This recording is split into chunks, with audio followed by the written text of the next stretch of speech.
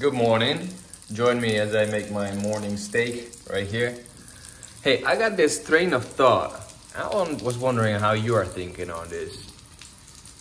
Could it be that we are not achieving the things in life we want because we're afraid of greatness?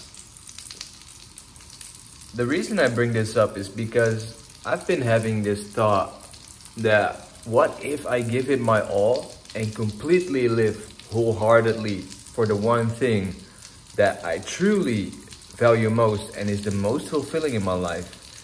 And always when I have that thought, immediately there's fear. Fear of being a failure in that and thus losing all. That's an illusion. And still the fear is there. Let me know what you think. Are you experiencing the same? And if so, how do you go about breaking free from that and continuing to walk truly, purposefully, and fully in, well, the number one thing you value most and what you're after in life? Let me know in the comments down below. I'd love to hear. And let's see. Thank you. Peace.